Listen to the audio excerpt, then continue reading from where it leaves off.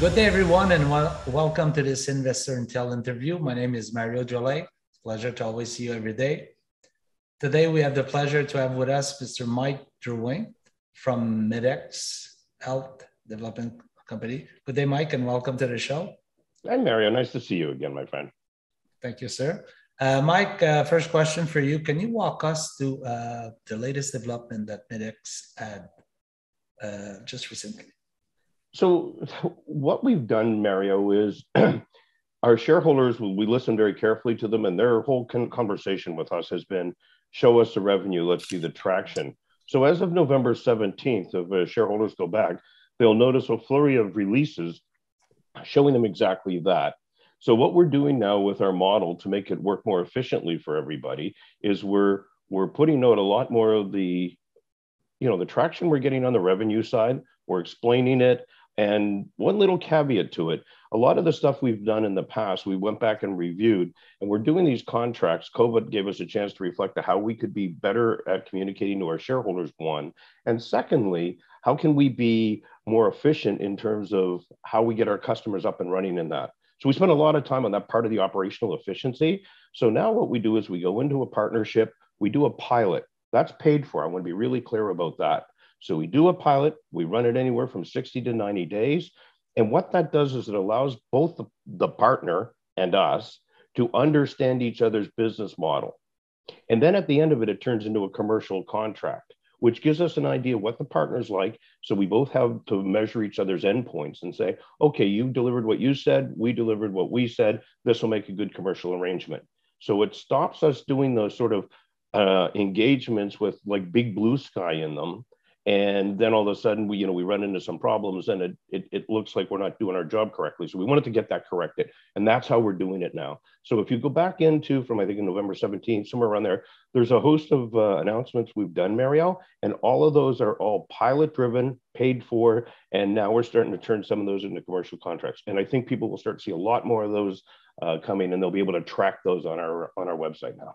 Mike, can you talk about Medicure? Right. So Medicure was a deal we just recently did. And in the Medicure transaction, this was the first physician-based transaction we did. So now we have sort of three channels. We have the pharmacy channel, we have the medical clinic channel, and now this was the first one we did direct physician owned. So this was a physician. She has a small community of actually 5,000 patient roster, but she services highly Arabic community.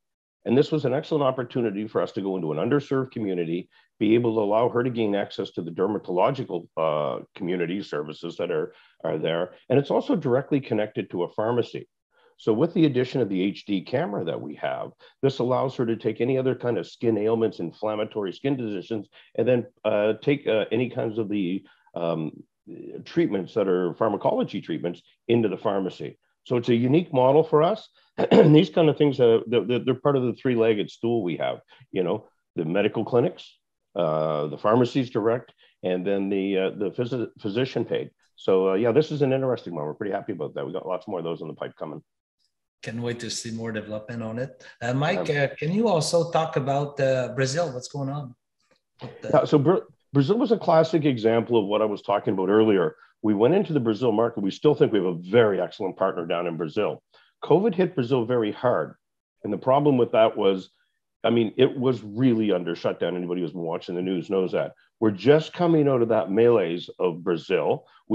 Nothing's gone in terms of problematic with Brazil in terms of that, other than we couldn't get into the ease of access locations.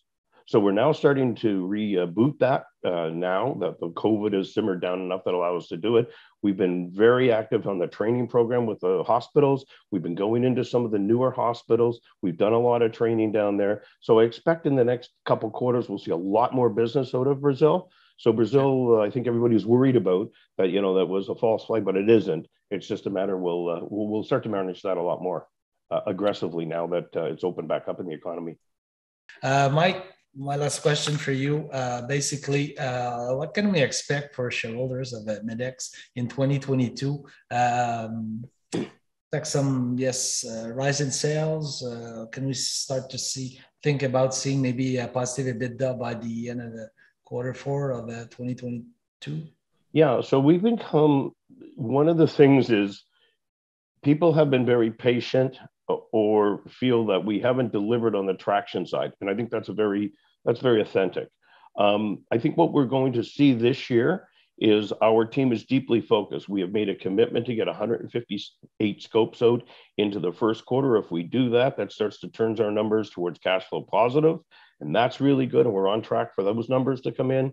And so this year, we've got a target number with our scopes to get us into highly profitable range. And I will say with the MOUs developing the commercialized contracts and the commitments to that, I think everybody will see a lot of revenue traction.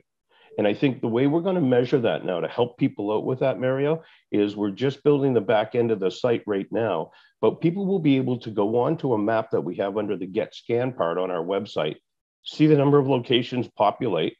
We'll start to put how many devices that we're putting into each market. So we'll put down a tabulation poll that'll say, you know, this quarter we opened up 158 scopes. That way people know we're on track. And then we'll show the number of e-consults we've conducted. And we make about $15 minimum on those e-consults. So people will be able to do the math and kind of get an eye on the revenue trend. So I think we'll be far more transparent this year. That's one of the things our shareholders have demanded. We'll be a lot more transparent. So I think we're going to have a year of lots of traction and lots of revenue finally.